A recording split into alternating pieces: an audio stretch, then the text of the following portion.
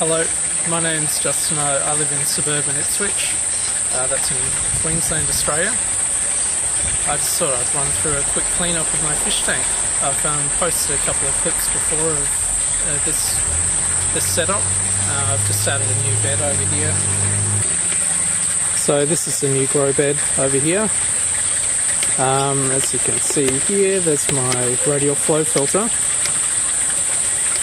And what I'm going to do is I'm just going to run over there and just tap down the bottom. I'll just open that up. I'll pause the pump first, open up that bottom tap and let a bit of water out of the radial flow filter. Just down here.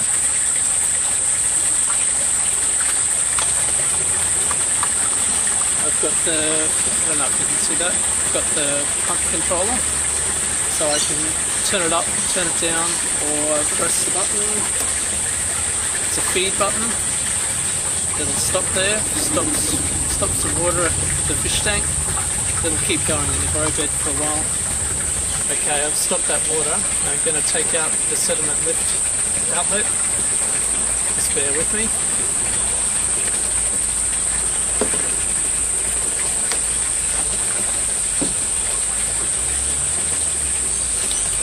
So this is the guy, comes out, and I just use a $2 cap to block the hole. It saves me having a tap.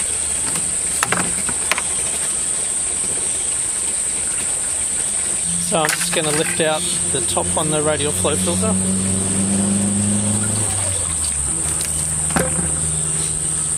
I'll take you in for a close look there. It is a bit gunksville, which is why I'm doing the clean out. So then it's just a matter of turning the tap, emptying out a little bit of water. Once it runs clean in this bucket, I start tipping it back into the sump tank under the grow bed.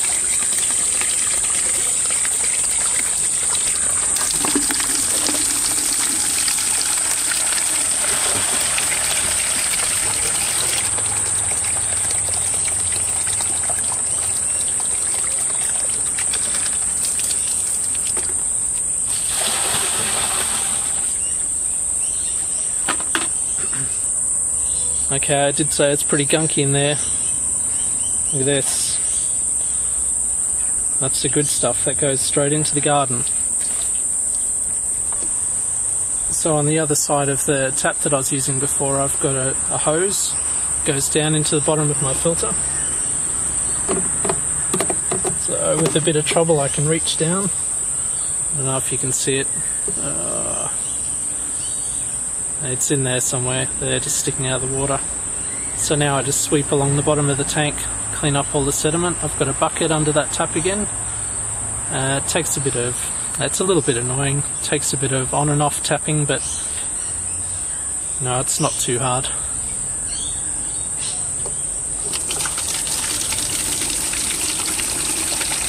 Roll sleeves.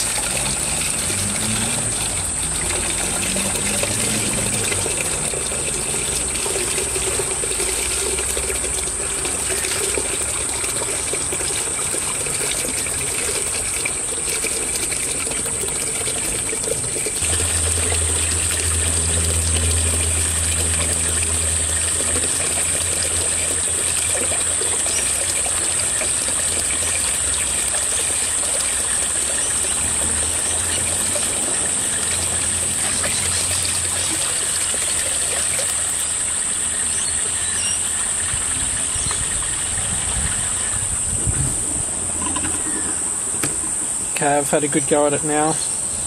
Let's have a look. It's pretty cloudy in there.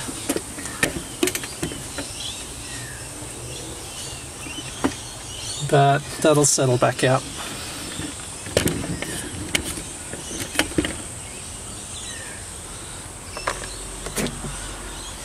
Here's the last bucket I got.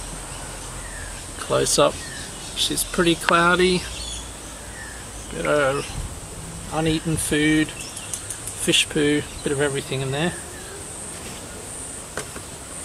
I've taken all the sediment out of the tank, but nothing goes to waste in this garden. So behind me, one of my wicking beds, wicking barrel. Just take this cap off, and there's a fill tube.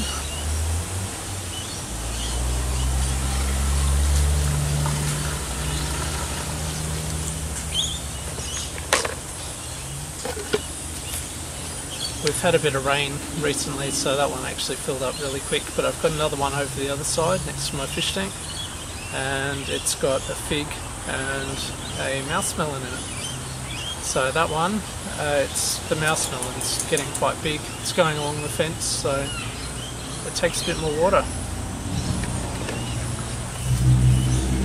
Okay, this is the one I was talking about. You can see already it's a bit dry looking. This is a fig, and I've got all the figs netted off. It's a fruit fly exclusion bag. Really fine mesh. Let's get in there. Fine mesh.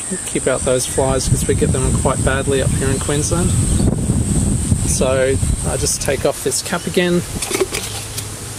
Just got a watering can. Fill it up. Water's not too bad in this one. I think it's settled out a bit. And down here, that's the overflow. So I just wait until it starts coming out of there. I'll put a bit in the top as well.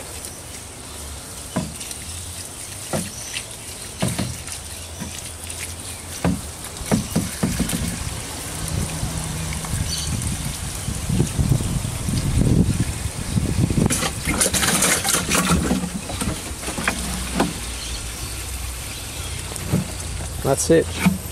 That was pretty dry. Right, well that's that job done.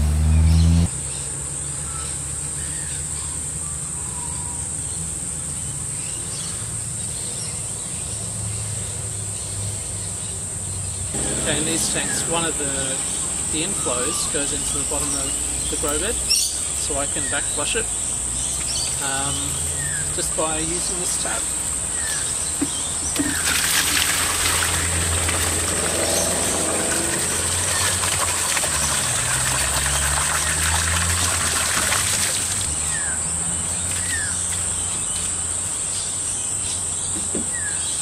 So that's pretty much it.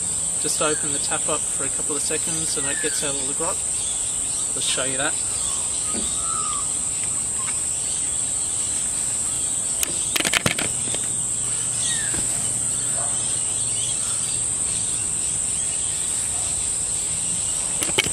So here's the water that came out the bottom.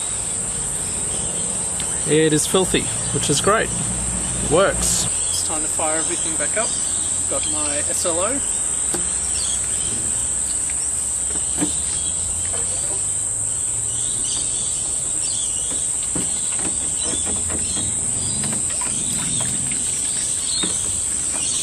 That was fortunate timing.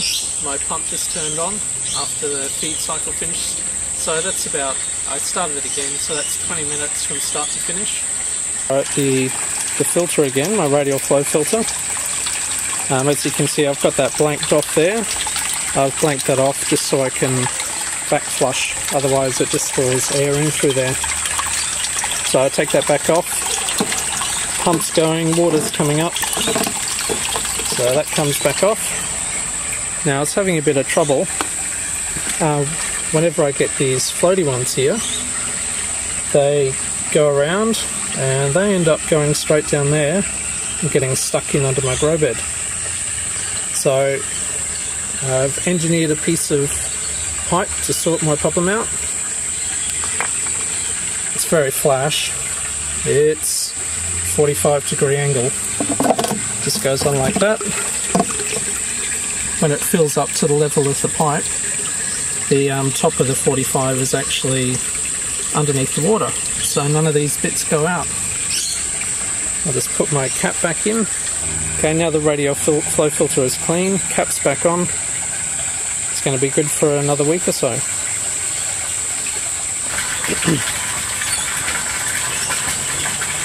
Instead of buying a tap to control the water flow, I've just drilled a couple of holes in there. I figure you can control the flow just by adding another hole. So that saves a bit of money. But I found out if I turn on the tap down here, this one down here, so watch that outflow.